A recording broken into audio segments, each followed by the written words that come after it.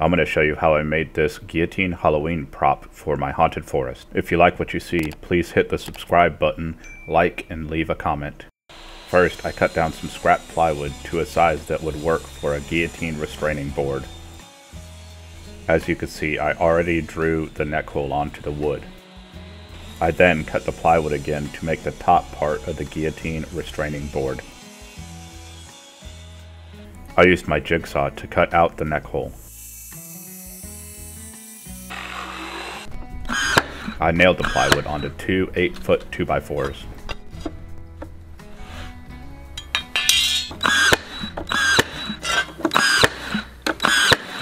I did the same at the top of the two 2x4s with another piece of plywood. Here is what it looked like after I secured the plywood in place. I then laid two more 8-foot 2x4s on top of the plywood and then screwed them in place, sandwiching the plywood between them.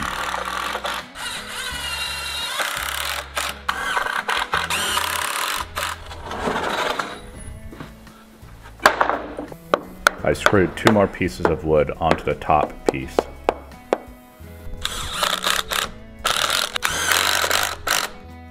I then used two 4-foot pieces as the base of the guillotine. Everything was supported with some more 2x4s with 45-degree cuts on each end.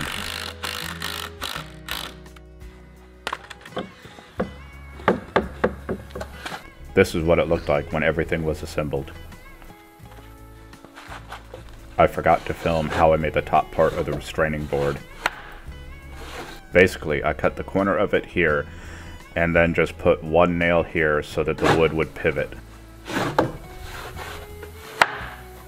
I put another piece of wood into the base.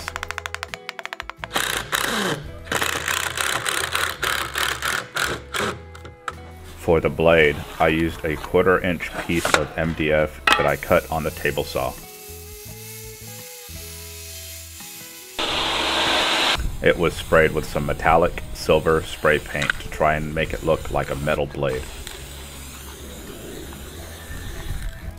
I then painted everything with some brown paint. When that was dry, I dry brushed some black on top of that. I used some red paint to add the red blood details.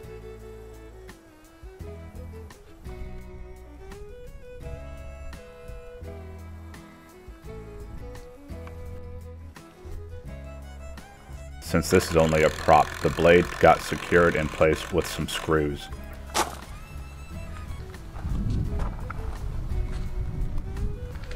I drilled a hole in the base so that it could be secured to the ground with some rebar.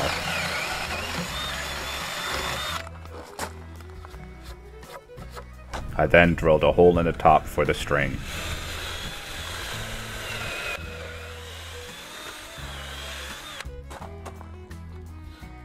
I used a screw to secure the string to the blade.